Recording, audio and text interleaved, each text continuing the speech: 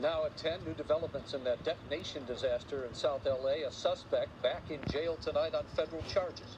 What we know about the suspect and the illegal fireworks stored in his backyard.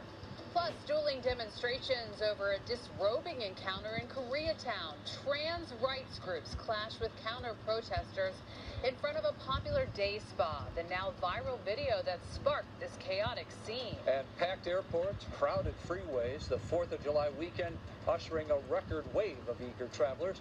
But the holiday getaway is being met with some sticker shock at the pump. The news at 10 starts right now.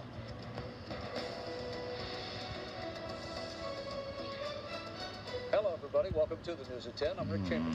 Good Saturday evening to you. I'm Courtney Friel. Federal authorities have a South LA man back in custody tonight for allegedly transporting and storing 32,000 pounds of fireworks in his backyard. The planned detonation of some of those materials ended, of course, in disaster when they exploded into an unsuspecting neighborhood.